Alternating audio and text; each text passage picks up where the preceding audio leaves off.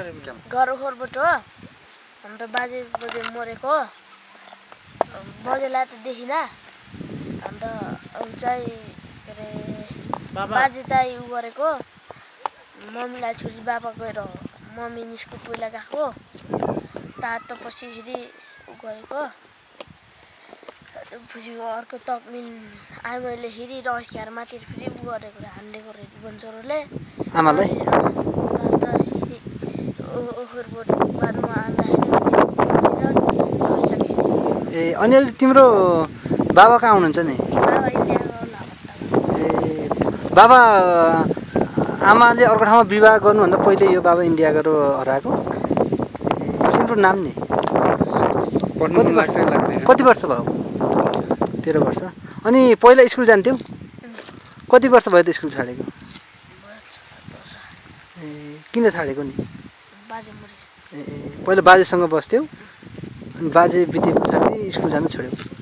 अनि अहिले कसकोमा बस्छौ त तिमी के गर्छौ कोसँग बस्छौ यतिकै ए अरू गाडी ट्र्याक्टर जरा खाली छ त्यतै कोही साथीले ल भने साथीकोमा हो अनि अब स्कुल पढ्न मन लाग्छ अब स्कुल पढ्छौ हो तिमीलाई व्यवस्था पढ्ने ठाउँको व्यवस्था भयो भने तिमी स्कुल पढ्छौ पढ्न मन लागेको छ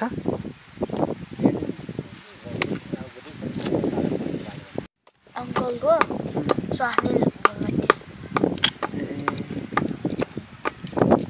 अनि आमाले अर्को ठाउँमा बिहा गर्नुभयो अनि बाबा त्योभन्दा पहिले हो इन्डिया गएर हराएको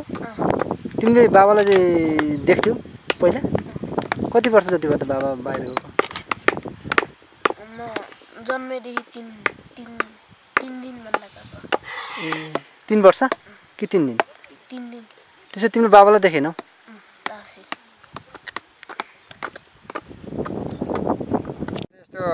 त्यहाँ त्यति घुमिरहेको थियो कि एक दिन हाम्रो साउको मैले पनि अर्को काम गर्छु हाम्रो साउकोमा आएको थियो म नि यो गाडीमा हिँड्छु अङ्कल भनेर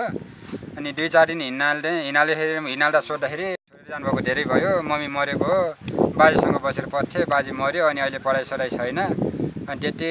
जहाँ पाउँछु त्यही खान्छु जहाँ काम पाउँछु त्यहीँ गर्छु भनेर भन्थ्यो अनि यत्रो बच्चाले काम गर्न सक्छ र भन्न सक्छु भन्थ्यो अनि काम पनि लगाइयो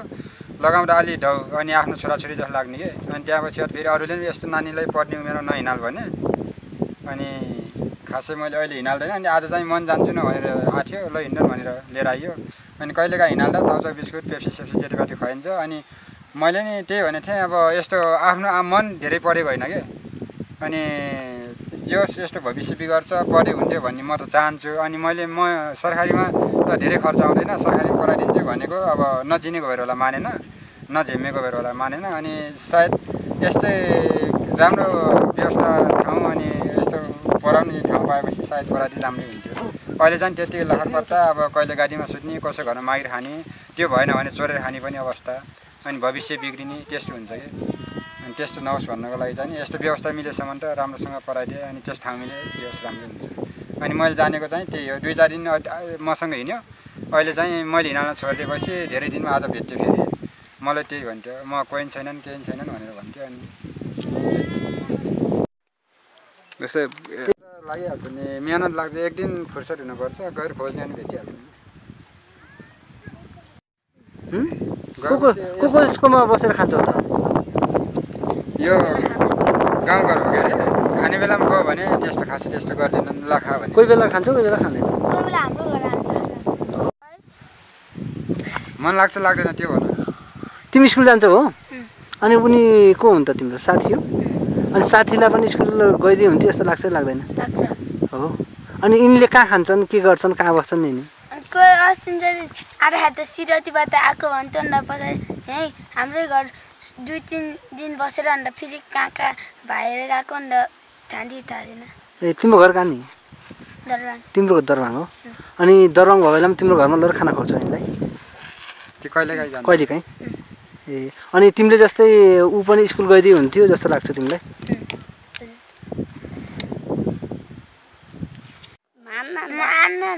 किन गएको त्यो गाउँको स्कुलमा पढेको त्यहाँ थाहै छैन कति वर्ष भयो तिमी पनि अब उनी साथीहरू जस्तै स्कुल जाने मन छ हो हामीसित पढाइदिन्न हामीसितै पढाइन् हो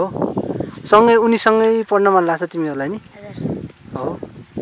साथी स्कुल नजाँदाखेरि तिमीहरू पनि दुखी छौ होइन हो ऊ साथी स्कुल गएपछि तिमीहरू पनि खुसी हुन्छ हो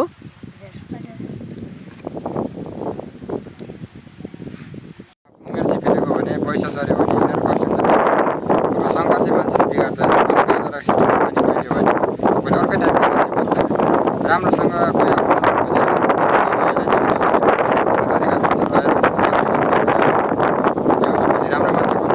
आफ्नो नभएर के भएर जन्म नलिउन्थ्यो दिइयो दिएपछि त्यस्तो व्यवस्थित भयो भने जे होस् राम्रो बन्न सकिन्छ त्यो छ मेरो भनाइ चाहिँ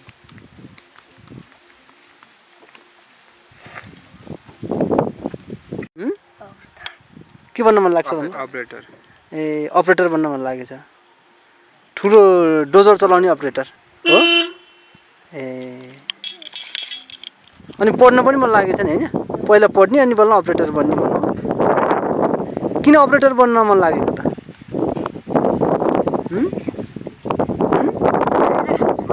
ए काम गरेर खान सकिन्छ भनेर हो धेरै राम्रो है ल अब तिमीलाई पढ्ने अनि पढे पछाडि बल्ल